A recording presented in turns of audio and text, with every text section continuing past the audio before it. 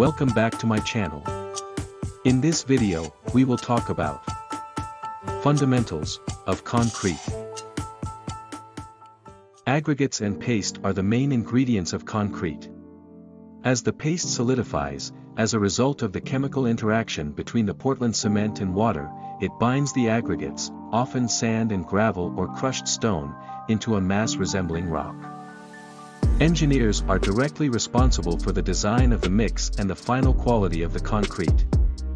And these are the factors that can affect the quality of the concrete.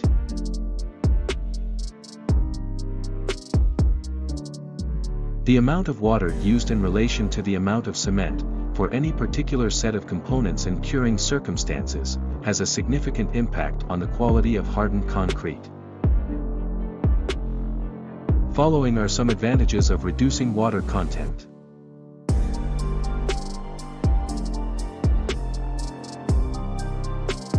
Now, let's talk about the first stage. Freshly mixed concrete. Mixing. Usually start with 10% of the water in the mixer, then solids with 80% of the water, and then mix in the remaining 10% of the water. And this is the process of mixture on a larger scale.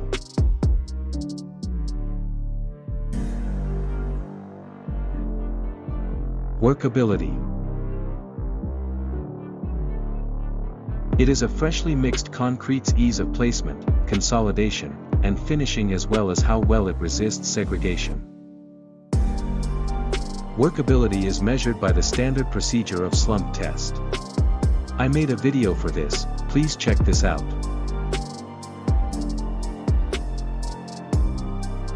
Bleeding and settlement.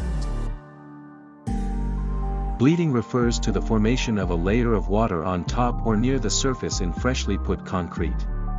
It results from the deposition, settlement, of solid particles, such as cement and aggregate, and the concurrent upward migration of water.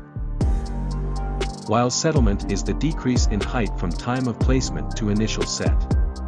After evaporation of all bleed water, the hardened surface will be slightly lower than the freshly placed surface. Some bleeding is helpful to control plastic shrinkage cracking. While excessive bleeding may result a weak top layer with poor durability. Consolidation. In freshly mixed concrete, vibration causes the particles to move, lowering the amount of friction that exists between them and giving the mixture the characteristics of a thick fluid. Consolidation of coarser as well as stiffer mixtures results in improved quality and economy.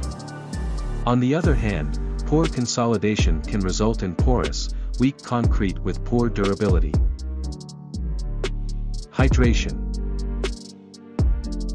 It is the chemical reaction between the cement and the water in Portland cement paste gives it its binding properties. The two calcium silicates react with water to form two new compounds, calcium hydroxide and calcium silicate hydrate. The engineering properties of concrete depend primarily on calcium silicate hydrate. It is the heart of concrete. And these are the factors that influence the rate of hydration.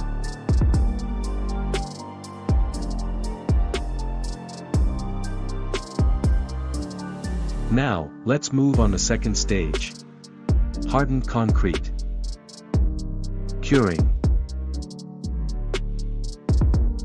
Concrete does not harden or cure by drying. Concrete needs moisture to hydrate and harden. Maintain moisture and temperature in the concrete to promote continued hydration and strength gain.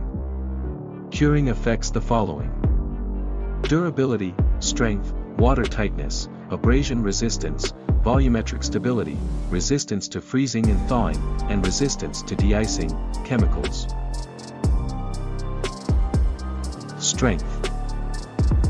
Compressive strength may be defined as the measured maximum resistance of a concrete specimen to axial loading.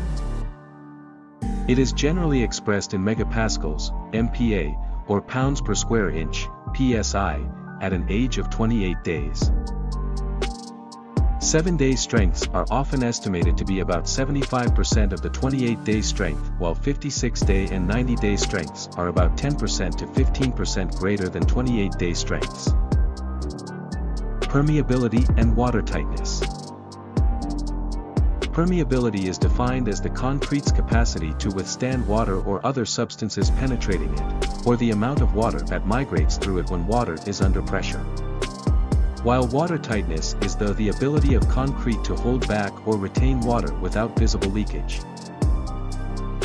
Concrete used in water-retaining structures or exposed to weather or other severe exposure conditions must be virtually impermeable or watertight. Abrasion resistance. Abrasion resistance is the ability of concrete surface to withstand the wear and tear of friction caused by mechanical parts and instances of repetitive scraping or rubbing.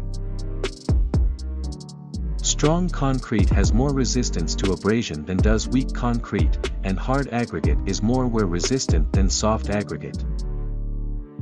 Volume stability and crack control. Hardened concrete changes volume due to changes in temperature, moisture, and stress. These are the effects of an early volume change. Plastic shrinkage, drying shrinkage, slight swelling and curling. Concrete under sustained load will deform elastically, called creep. Durability. It is the ability of concrete to resist weathering action, chemical attack, and abrasion while maintaining its desired engineering properties. And these are the factors that have great impact on the durability of a concrete.